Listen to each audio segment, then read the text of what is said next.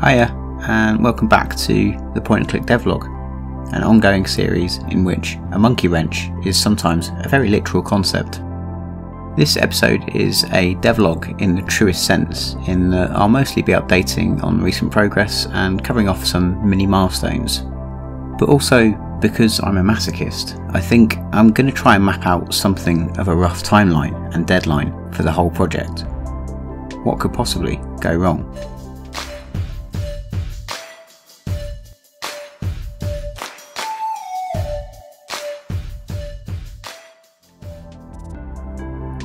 So, regular viewers may be getting bored of this by now, but recent progress on the game has still been focused on getting all the backdrops done. The good news is that since I posted a few weeks back about a period of slow progress, I've managed to pull my finger out a bit and the pace has quickened somewhat. I've just kind of finished the 19th backdrop out of some 32, though it may actually be 33 in the end, since I think I'd like to redo the building's reception, or lobby if you're American.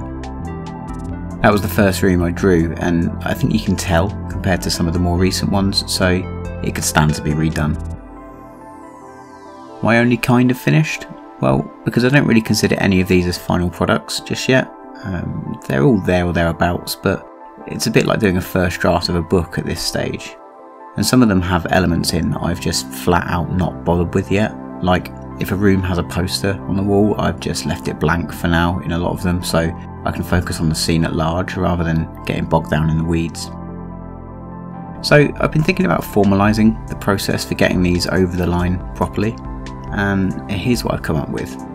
1. Finish drawing all of the backdrops in their initial state. 2. Spend some decent time objectively looking at each one and coming up with a list of additions or tweaks. 3. Work through that list. 4.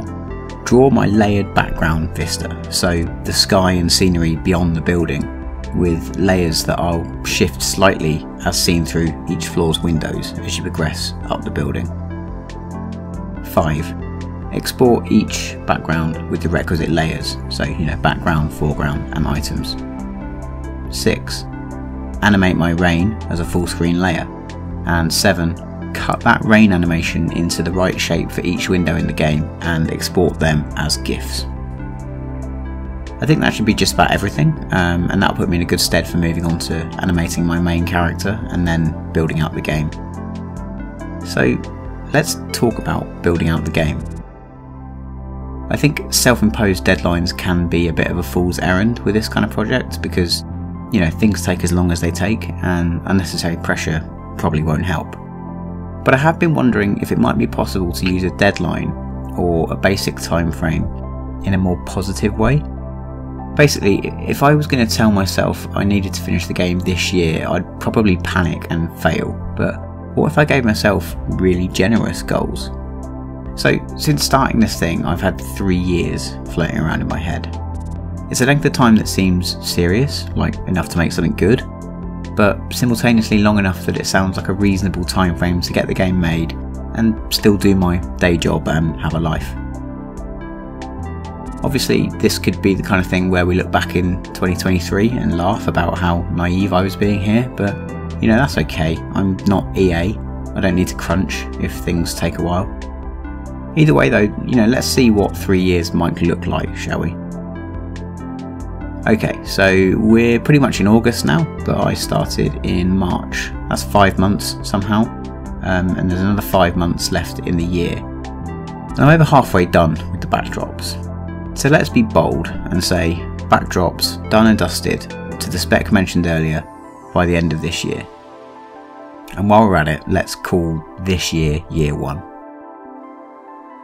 Year 2 then can be all about building the thing in Visionaire Studio, which effectively means getting a new scene in the game up and running every 2 weeks or so, replete with items, characters and interactions.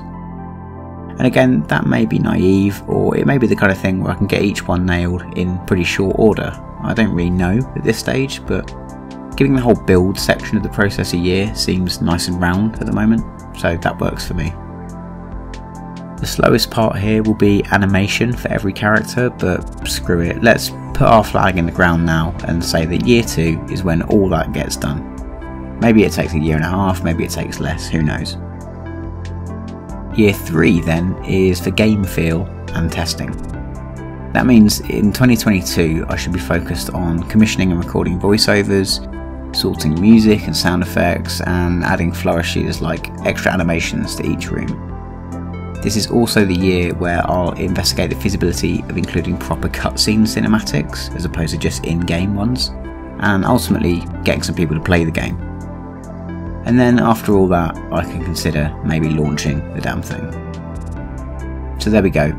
That's a scope of work, a time frame, a loose deadline. Call it what you want, it's something. You know, something to aim for at the very least, and a rough answer in my own head for the question of how long will this take.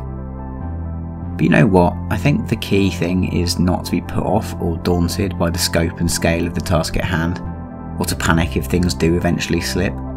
At the end of the day, the time between now and 2023 is going to pass no matter what I'm doing, so as long as I'm chipping away at the game in some capacity, that's still pretty good going. And you know, if all else fails, we can have a good laugh about this when I'm still doing backdrops in the year 2025. Anyway, that's me for another update, so thanks for watching. Just a quick reminder that this channel has a Discord server which is linked below. It's a good place for fellow point and click creators to get together and help spur each other on, so hopefully I'll see you there. If not, maybe I will catch you in the next video. See ya!